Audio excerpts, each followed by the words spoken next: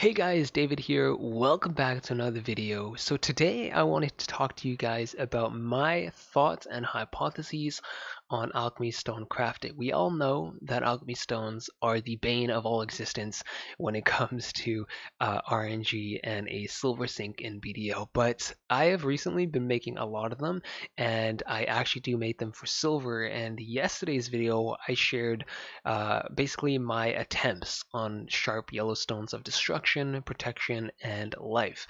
And I was having some great success with them, and I obviously made a video and shared with you guys my experience on that. Anyways, last night on Discord, I was talking to Lionborn about my thoughts on alchemy stones because I've been recording the data on fails and successes on each tier and each grade color, and it crossed my mind. I mean, it's crossed my mind before, but it hasn't crossed my mind. I didn't think about it just until now when people were bringing it up and they were asking me questions about how easy it was to enhance stones. So I was thinking to myself, what if alchemy stones have like a max tier or a max color grade they'll go to before you have to sink in an X amount of silver before it goes to the next upgrade. And so I do have a data sheet on all my fails and stuff like that, as I mentioned, and it seems like on average I'm failing 30 to 40 times on higher tier grade colors, and then on lower tiers it's easier to enhance, although apparently alchemy stones have the same enhance rate all the way through. Now, Lionborn was, telling me that maybe it has something to do with the +3 clothes that you're using, or maybe if you are a higher level in alchemy. Now, I know it requires a certain level of alchemy to actually enhance these stones, and it may or may not be a possibility that your alchemy level influences and impacts the chance at upgrading a stone. So my main hypothesis is that alchemy stones have a max grade and a max color that they will go to before you hit a plateau where you will eventually need to sink in billions to be able to get it to the next level. Of course, billions is a little bit of an exaggeration. I think you will hit a plateau and you will have to invest a large, significant amount of silver to go to the next level or color. I know a couple of my friends that have spent well over $1 billion and have not actually increased their stone, unfortunately. So there is something that kind of backs that up because I have been having the best luck with stones. Now, my way of doing stones is a little bit more different than the way you guys may or may not do your stones. I normally craft up a bunch of stones and then I will enhance all of them till they reach the next color I want, and then I'll just keep cycling through each color. Once you reach a certain color grade, it has a higher chance of increasing.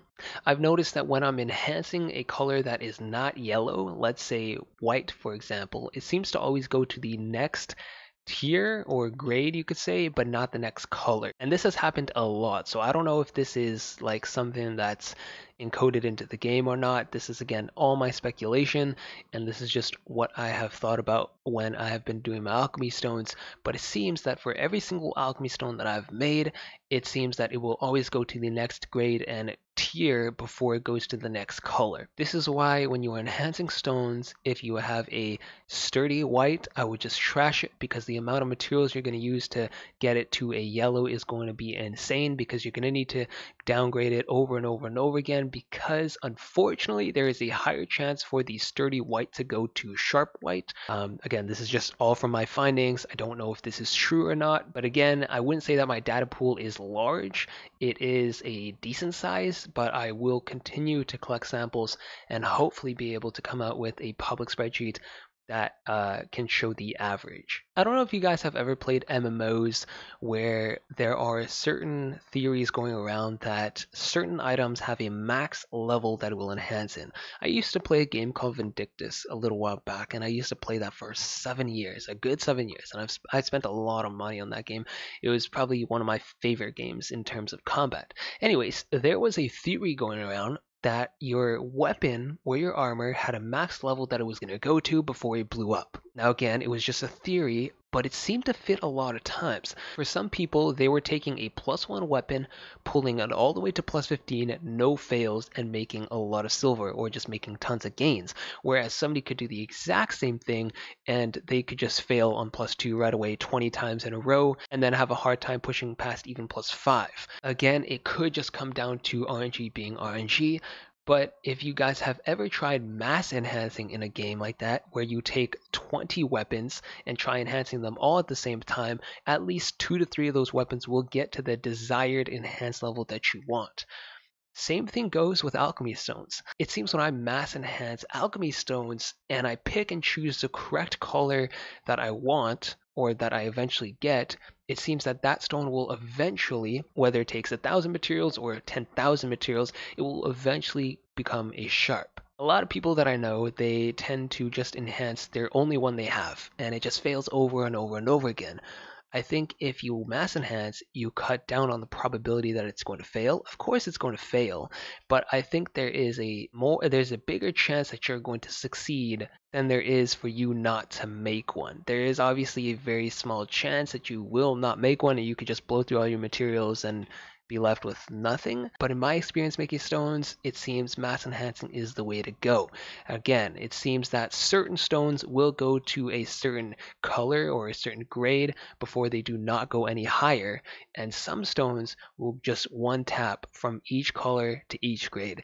And that's how you make silver. What I would suggest for you guys is that if you are mass enhancing and a stone doesn't go past a certain color or a certain grade, I would just trash it, because you're going to be again blowing more materials than you want to. And if you find a stone that is high color, low tier, you want to stick with that and burn it through all the way till it gets to sharp. A key thing to remember is that you want high color, low grade. If it's a yellow imperfect, you have a better chance at succeeding at getting a polished yellow and a sturdy yellow and a sharp yellow than it is if you are starting at a green polished and having to go to green sturdy and then blue sturdy or blue polished and then going to yellow polished. And you see how many materials are going to be burning in between that? If you can get high color first at a low tier grade, then you're going to be basically set to get a sharp. My second hypothesis is that alchemy level does matter when it comes to alchemy enhancing. This one isn't as concrete.